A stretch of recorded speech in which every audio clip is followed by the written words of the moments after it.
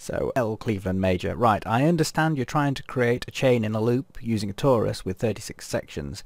I'm not quite sure about the rest of the things that you said there, but I think I can do the first bit. So we'll see. I will do that, and then you can tell me if that helps in any way.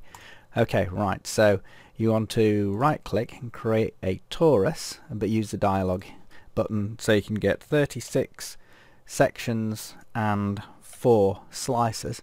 So you've got this cube cross section to this shape. Select the entire shape, go to face, right click, tessellate, triangulate. So you've got these zigzag diagonal lines. Press space to deselect, select the edge tool, select an alternative. So leave the gap. So they're just the diagonal lines that are facing one way and not the other in this case. I think that's the best way of describing it. Press loop and delete those. Then if you select the remaining pair and press loop and switch to face, you'll see we've got every other face selected. Press delete now to get rid of the lines, and right click on material to assign a new material to those faces and just change its colour slightly so you can see it's been done. Press space now, you'll see we've got every other face selected. Use the line tool, select one of these lines that's going to form a loop around the outside, press G and then L, right click and loop cut so it's cut it into separate shapes. Press space to deselect everything.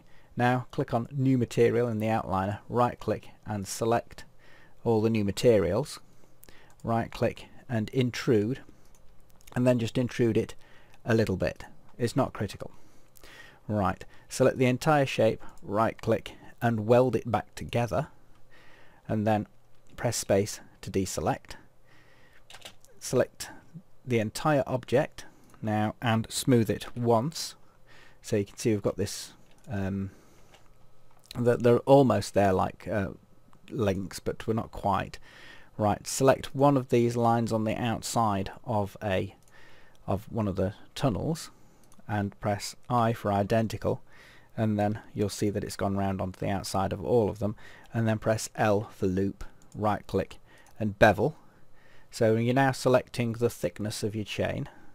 So I've selected that now, and then we can be a bit crafty here. I never thought of doing this before. I don't know if it'll work with the torus knot. Space to deselect, use your line tool again and select one of the new lines that you created like that. Press I for identical again and loop, and then right click, and you can use the circularize command so that you can take the hard edges off that. So now if you look closely, you can actually shrink them so they're either inside each other or just out past each other. You just want them to be about touching really for this purpose. Then left click to set the size, space to deselect, select the line tool again, select one of these lines that go across the cylinder that you've made, press I for identical, and then you press I think, well, if we've got them all selected, and it looks like we have, Circularize does a very good job. You can select the face tool. No, I've not quite got there, so press Ctrl Z. You can use G to continue the edge ring around the outside. Select face tool, right click, and then shell extrude normal. So you can now extrude these sections out. Then we can use the select entire lot, right click and combine tool to simplify the geometry graph if necessary.